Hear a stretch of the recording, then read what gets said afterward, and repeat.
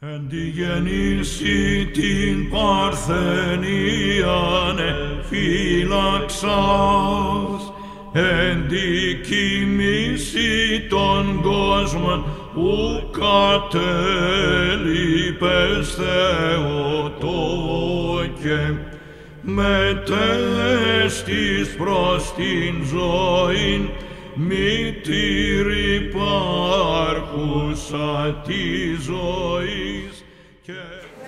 Heavenly King, fountain of the Spirit of truth, Lord, present everywhere, filling all things, treasurer of good things and giver of life, come and dwell in us, cleanse us from every stain, and save our souls. O gracious Lord, let us pray to the Lord. We give thanks unto you, Lord our God, who has raised us up from our beds, and has put into our mouths a word of praise, that we may worship and call upon your holy name. We entreat you by your mercy, which was exercised always in our life, send down also your aid upon us who stand before the face of your holy glory, and await the rich mercy which is from you. Grant that they may always with fear adore you, praise you, hymn you, and worship your inexpressible goodness. For to you are due all glory, honor, and worship, to the Father, and to the Son, and to the Holy Spirit, now and ever, and to the ages of ages. Amen. Please be seated.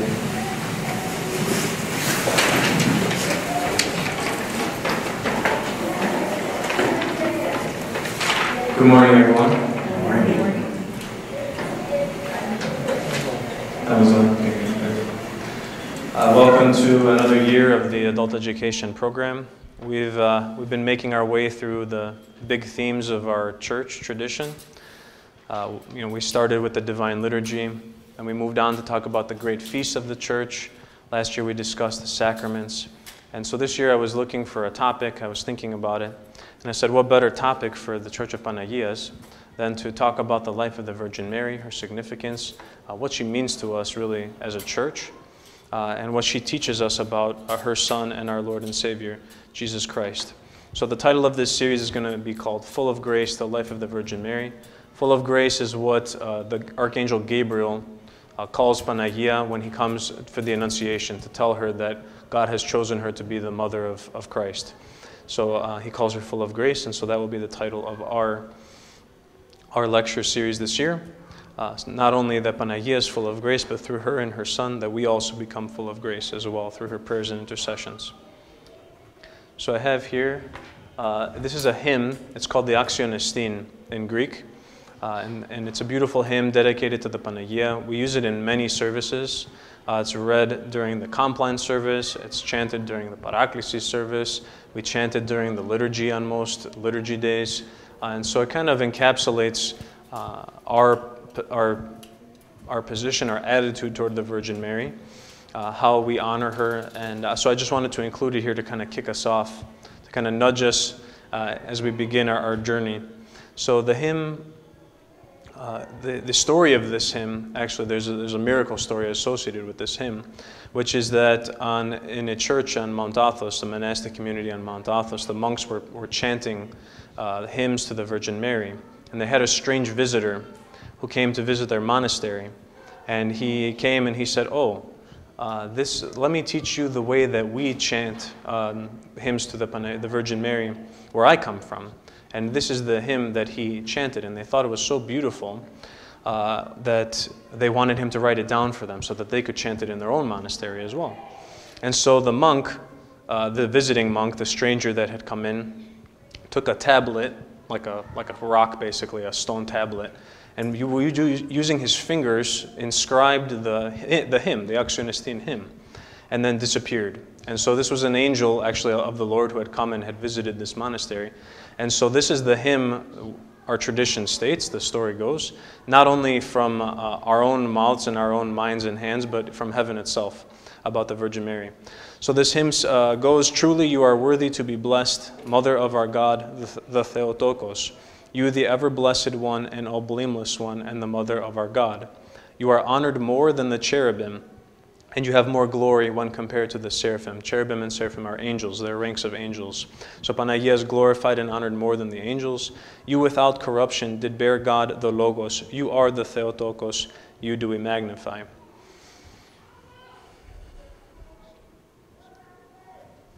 So the first question, today we're going to just kind of do a light introduction to the topic. Why study it? Where does our information come from?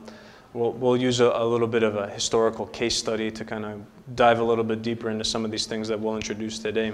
And we'll start her actual life in the next lecture. But I wanted to kind of get into this question first of why study Mary, besides the fact that she's interesting, she has an interesting life. She's everywhere in our churches. If you walk in, she's like one of the first people that you notice and icons throughout the church. But besides that, why study the Panagia? Why study the life of the Theotokos? And so there's a few important reasons, if you ask me, why the Theotokos is a good subject matter for a group like ours in a parish setting, coming to learn more about our faith. And the first thing is that the Panagia is the greatest, besides Christ, the greatest role model or example of the Christian life, of being a human, really. St. Ambrose of Milan, I have a little quote here, and I passed around the sheets earlier. If you haven't gotten one, I don't know if we have extras with all the quotes on today's lecture.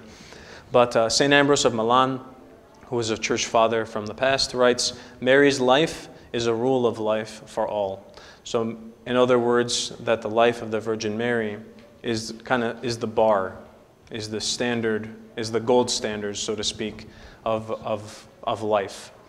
And in her life, she exhibits great faith, humility, obedience to God, prayer, purity, among other things.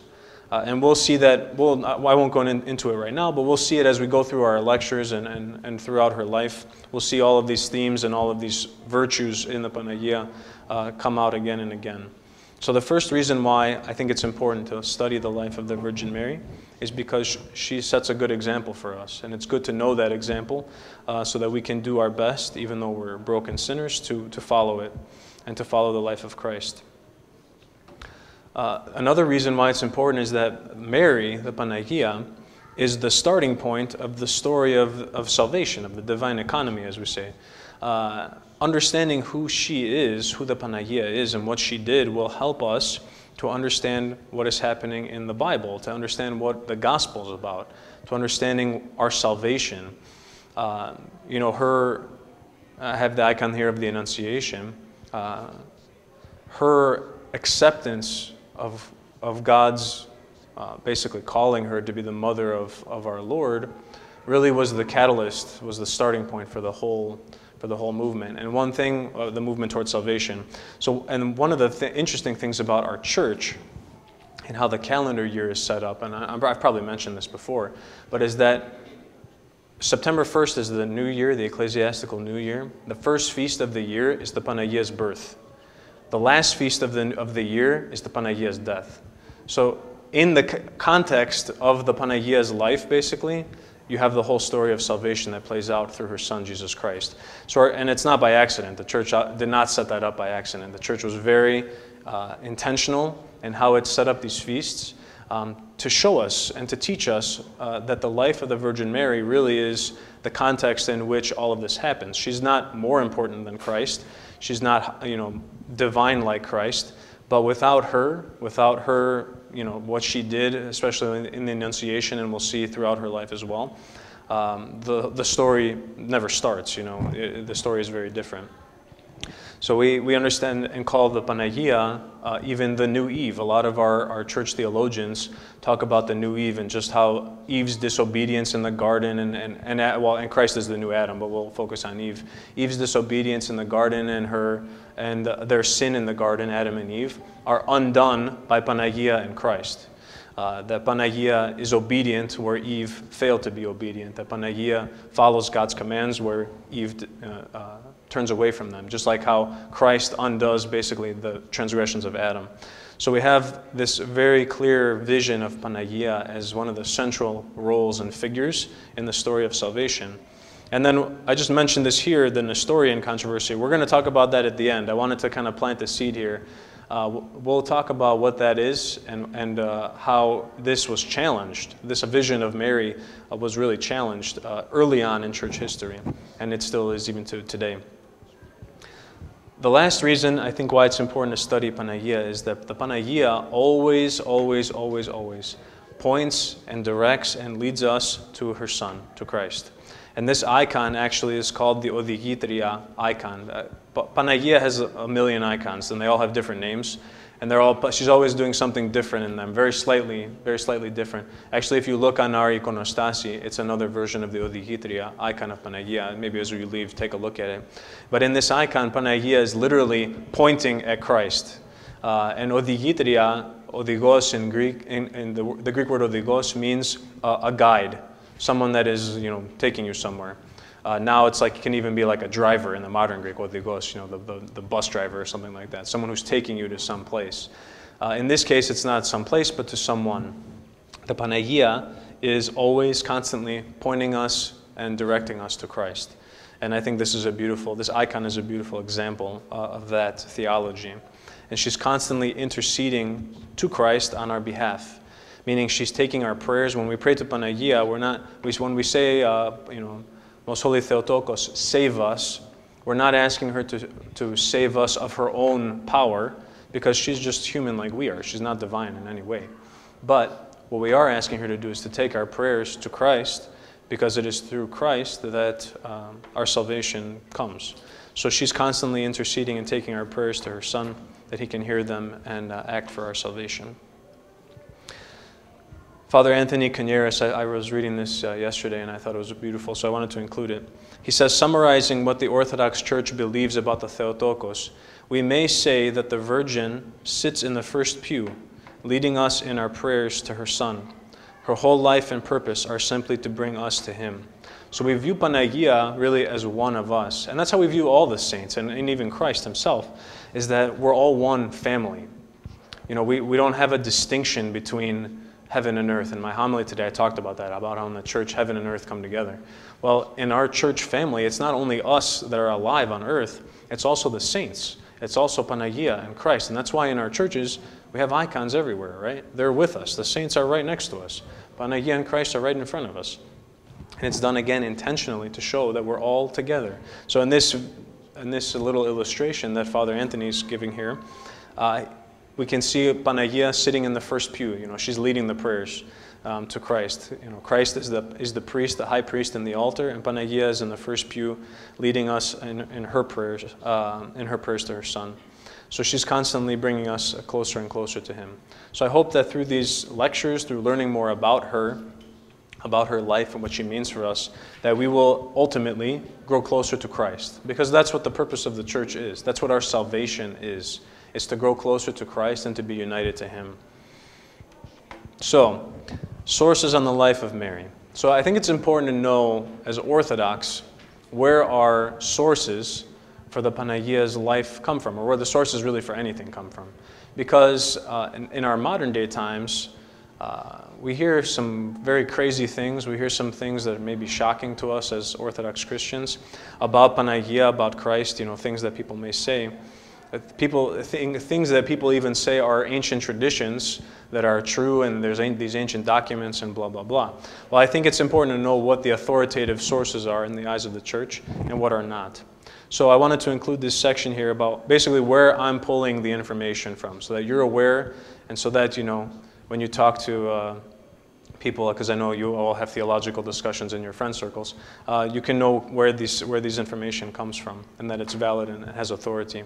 So the first source is, of course, the Scriptures, right? The Bible. But the Panagia appears in the Bible at several different points.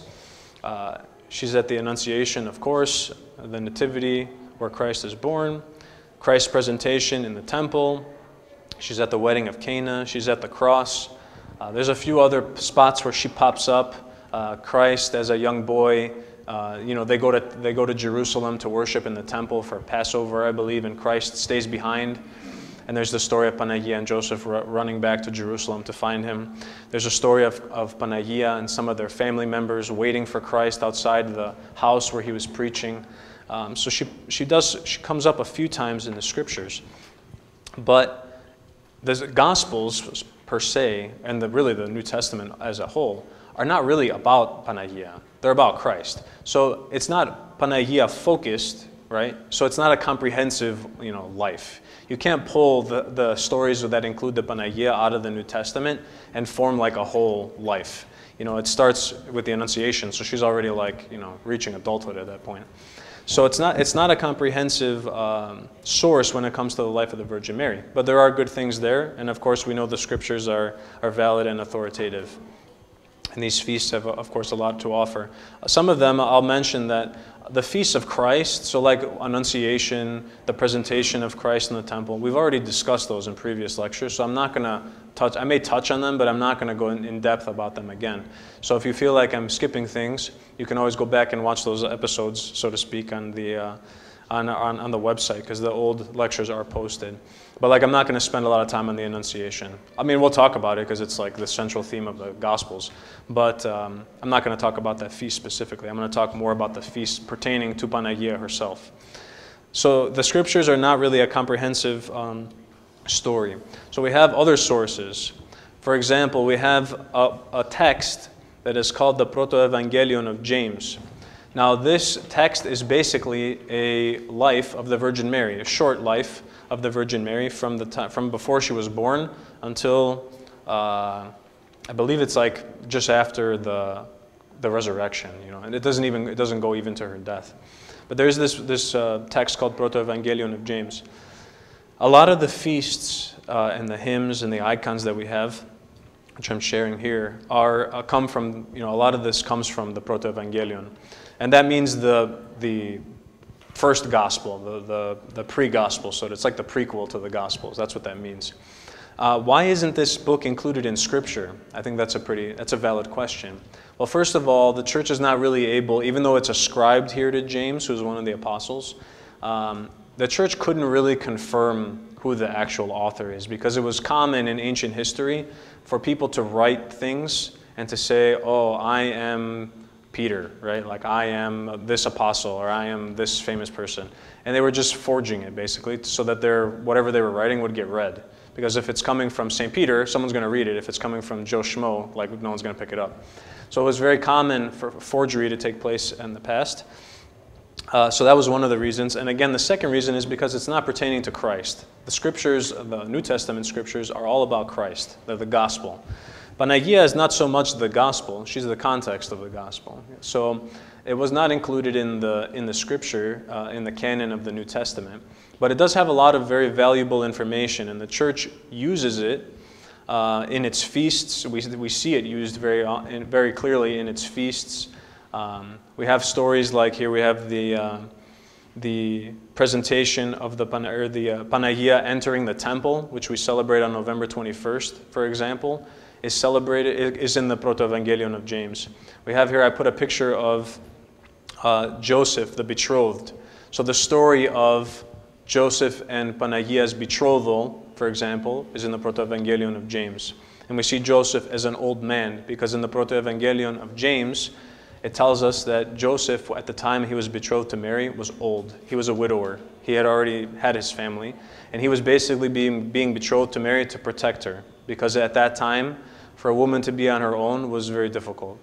So basically the temple chose Joseph. Actually, God chose Joseph. We'll talk more about that next time.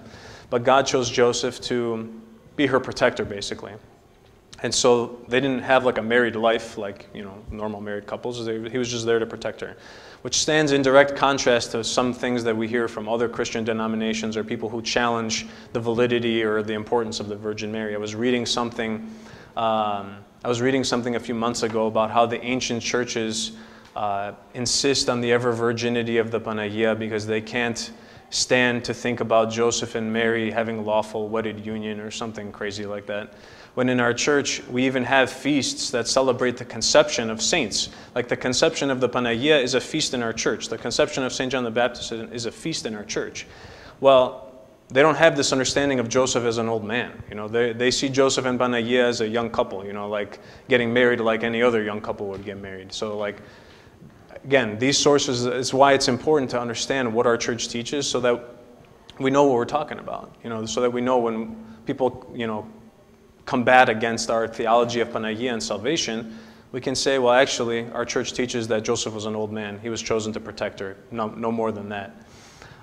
So that's why I included Joseph here. So the Proto-Evangelion is an important source. We have also ecumenical councils that speak about the Panagia. We'll talk about that later. The Third Ecumenical Council particularly is important. We have patristic writings, writings of the saints and the fathers of the church and mothers of the church. We have the Divine Liturgy, which talks about the Panagia again and again. With that hymn that I showed you earlier is in the liturgy. We have liturgical hymns that are dedicated to the Panagia. We have hymnography, which for the ancient church was really how people learned about the faith. People in the ancient church were illiterate. They weren't educated. School was not something that was openly available. But people learned the faith through the hymns of the church. So many, many, many hymns are dedicated to Panagia. Hundreds, maybe thousands. I mean, like hymns all over the place. You can't get through a service in our church without hearing about the Panagia at some point. So hymnography is really important, and then iconography. And we've already seen how different icons teach us different things about the Panagia and who she is. So these are the sources we're going to be pulling from and using in our research. There's a Life of the Panagia written by St. Maximus the Confessor I'll be relying on, and some other nice books that have been published recently in the Orthodox circle. So I want to take a second to talk about this holy tradition versus sola scriptura, because what I just laid out for you guys of the sources of the life of the Panagia being beyond the scriptures, for some Christian denominations would be impossible to accept, because they are what we call sola scriptura churches. For them, the only authoritative source on anything is the Bible. Anything from outside the Bible is unreliable and therefore can't be used. So there are many Christian denominations that simply reject anything outside of the Holy Scriptures, which is why we have a lot of times these disagreements between our churches.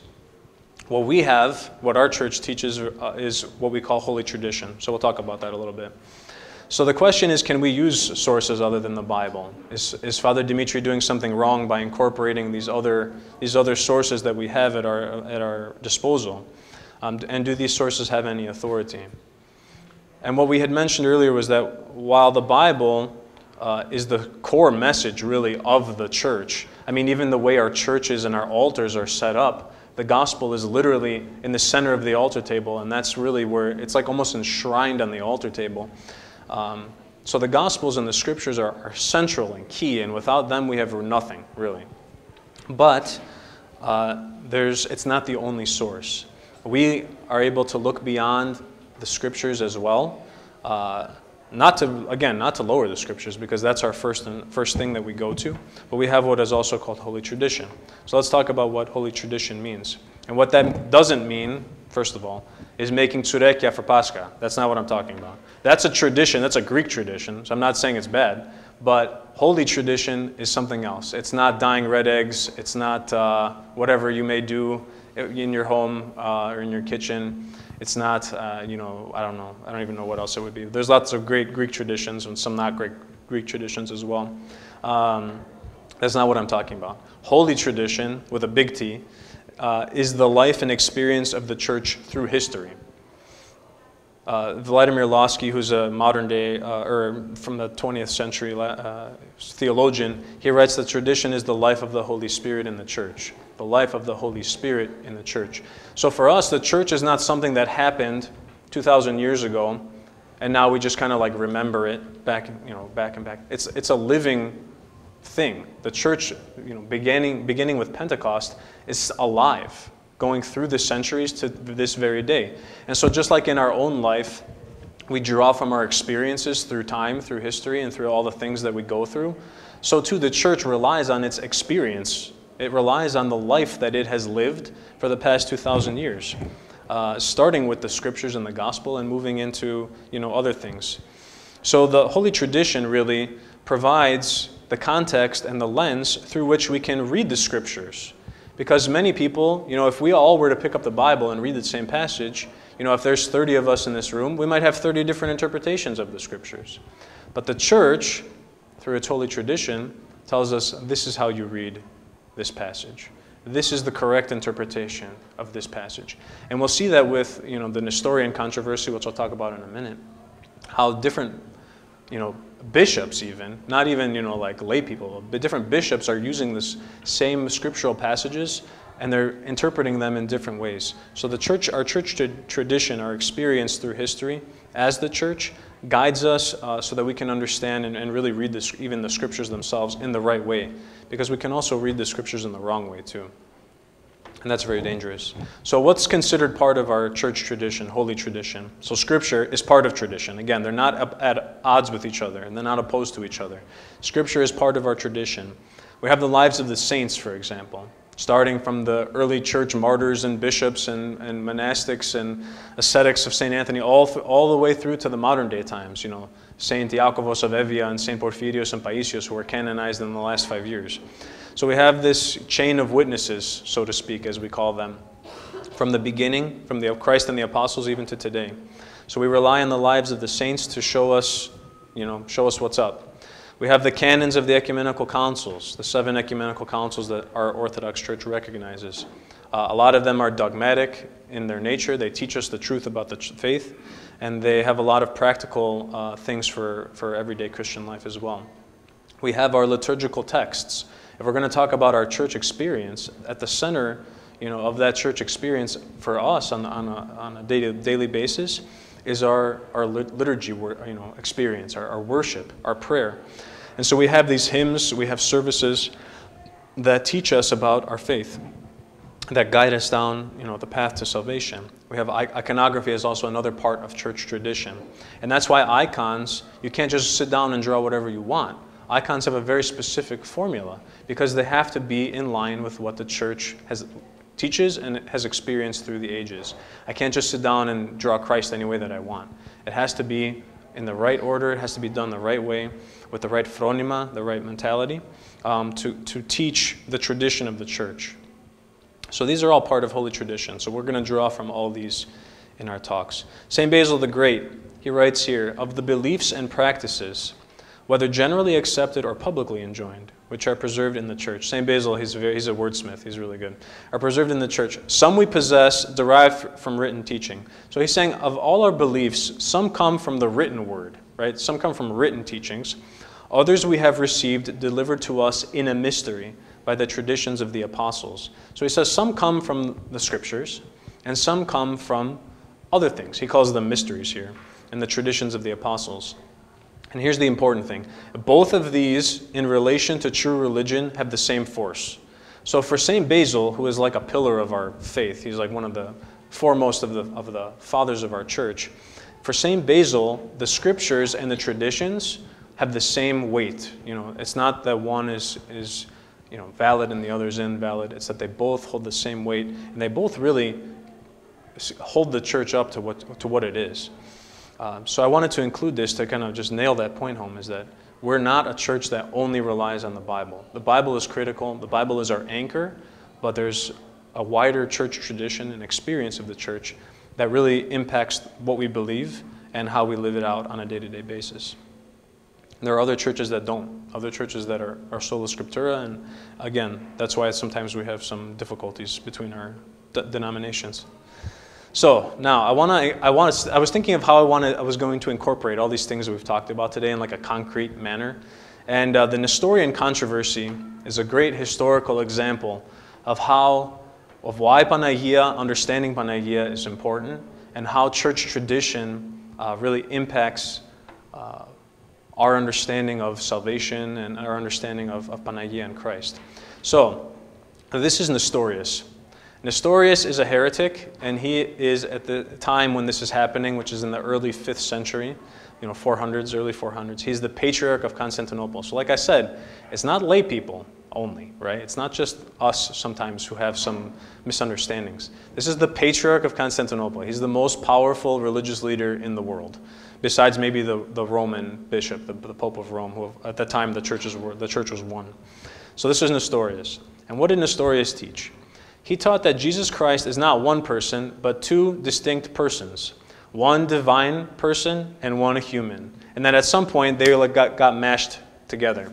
So basically what he's teaching now is that Jesus was born as an ordinary man. So at Christ's birth, so to speak, he's just a guy, he's just a baby. He's not a God man, he's just a man.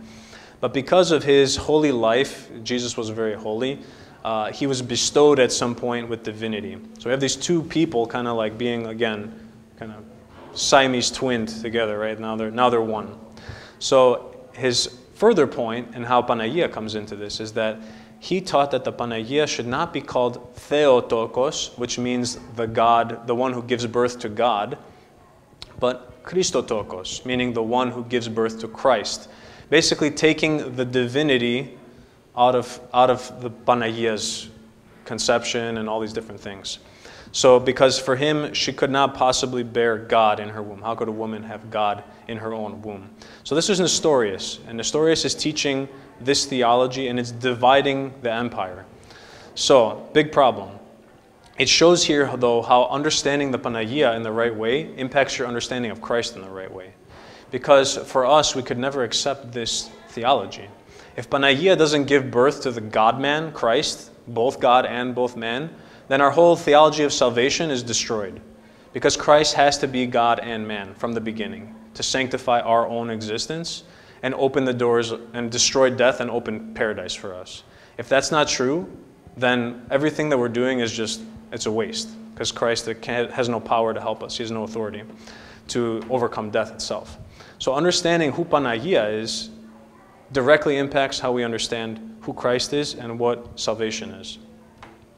So now let's see how tradition takes care of a business against Nestorianism. So we have, for example, the scriptures. We have the New Testament. And this is the passage from Luke that is the Annunciation story. So in the 6th month of Elizabeth's pregnancy, God sent the angel Gabriel. Elizabeth is Mary's cousin. So she's pregnant with John the Baptist. So they're trying to give a historical context now of what's happening when. So in the 6th month of Elizabeth's pregnancy, God sent the angel Gabriel to Nazareth, a town in Galilee, to a virgin, pledged to be married to a man named Joseph, a descendant of David. So again, if you don't have the tradition, Proto-Evangelion of James and these other sources to explain what's going on here, you could easily misunderstand what's happening.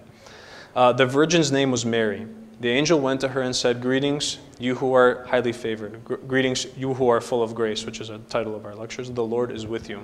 And he goes on to announce that God has chosen her to be the mother of Jesus, and she consents. She says, "Behold, the servant of the Lord." So this is the scriptural passage. The Panagia was a virgin. She conceived through the Holy Spirit. And that, he says the child's name will be Emmanuel. And Emmanuel means God with us. So that even in the child, Jesus, that he is also God. We have patristic writers who write on this topic. This is St. Cyril of Alexandria, who's writing about Nestorius now.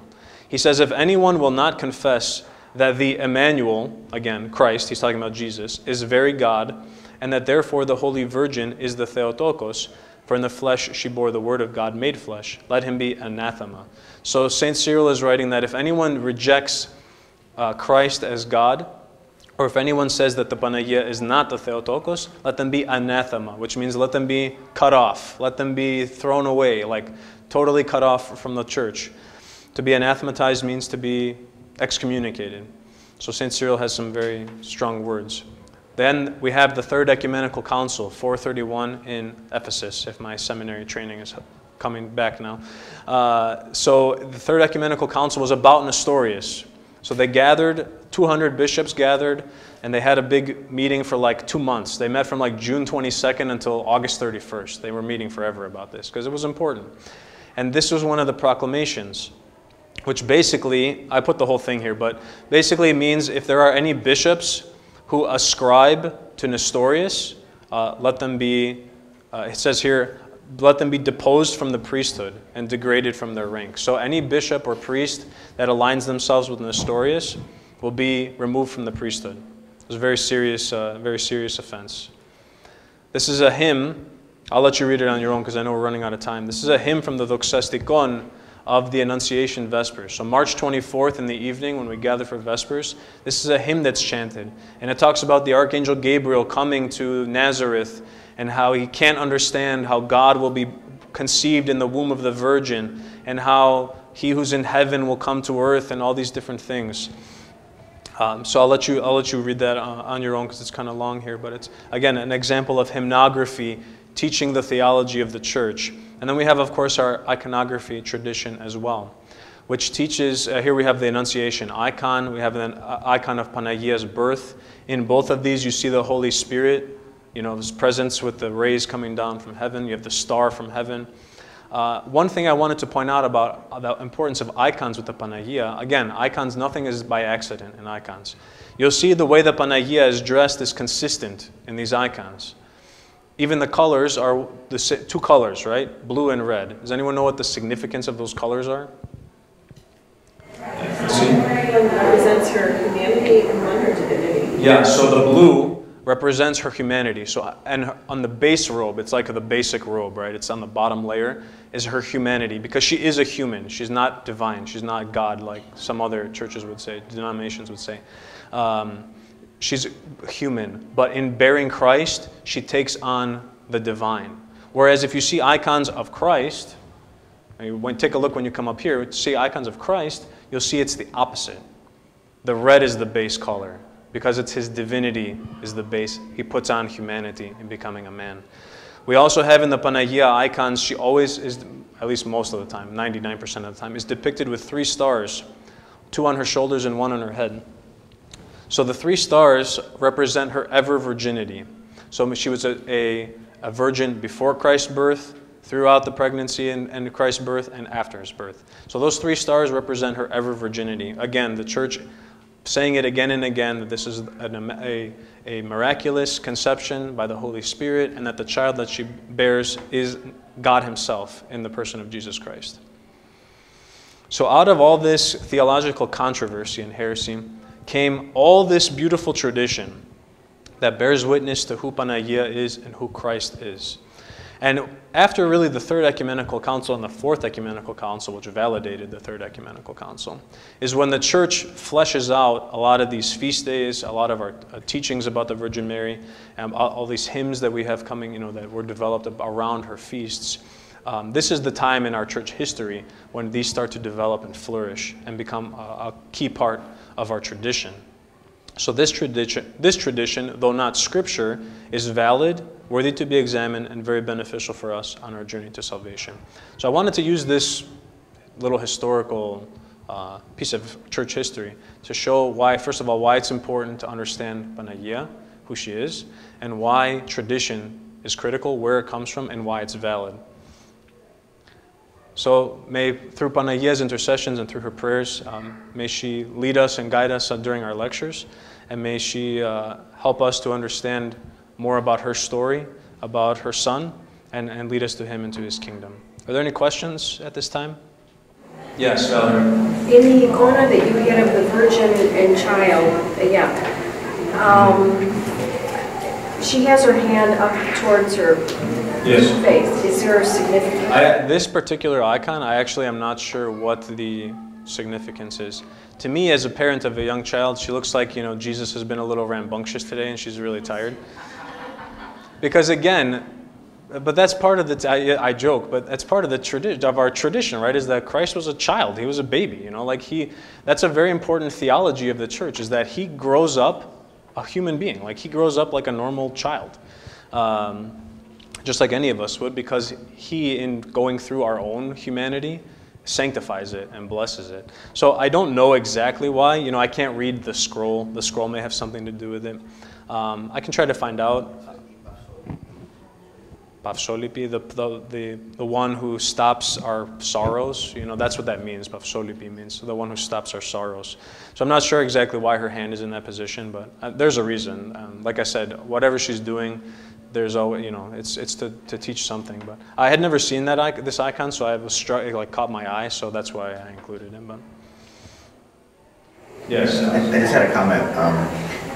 For those of us who have been fortunate enough to go to the Holy Mountain, I didn't really fully understand the magnitude of. I obviously understood Panagia and her significance, but it wasn't until I went there that you kind of get a really greater understanding for like the reverence and the adoration and the devotion to this one person, because everywhere you go, it's all about her, and there's so many icons there that are like miracle working and significant, and it's really, you make it. I was able to make a connection that I didn't have before, so it was important for me. So basically what Alex was saying was that on the Holy Mountain, Mount Athos in Greece, which is the main monastic community of Greece, that whole peninsula is dedicated to the Panagia. It's called, in Greek, the Perivoli tis Panagias, or like the Garden of the Theotokos, basically. And so like the monks there are very devoted to her and her presence. There's a monastery there that has 7 miraculous icons of Panagia in one church. So her presence is very much felt there. I will say that among the Greek people, there is a very deep reverence for Panagia, very deep reverence. You know, you have like island of Tinos, which is basically devoted to her. You have Panagiria around her feast day are like, you know, celebrated widely. That's why it's called, in Greece, you know, Panagia's feast day, which is a big day for us because it's our parish. But that's like, it's like a second Pascha. I mean, for them, it's like a big celebration. So I will say that really throughout Greece and the Orthodox world in general, people really love Panagia. And I think it goes back to that, you know, the point that we made about the experience of the church and all the things that she's done throughout history and all the prayers that she's answered and all the miracles that she's worked on our behalf. I mean, even like in our modern day times, like miracles from like World War II where she like comes and saves villages from the SS. I mean, like she's like ever present in when we offer prayers to Panagia, she makes it happen, as long as it's for our salvation. So I think that's really where it comes from. And for the monks of Mount Athos, you know, obviously they have a special connection with her as well. But it's important for each of us to foster our connection with Panagia because she connects us to Christ. So, any other questions before we depart for the day? All right, thank you. Thank you all for joining, and may God bless you and Panagia be with all of you. Tine presvies ακίμη των Θεοτόκων και προστασίες αμετάθετων ελπίδαν, τάφος και νεκρόσεις που και κράτησεν, ως γαρ ζωής μητέρα προς την ζωήν μετέστησεν, ο μητρανικήσα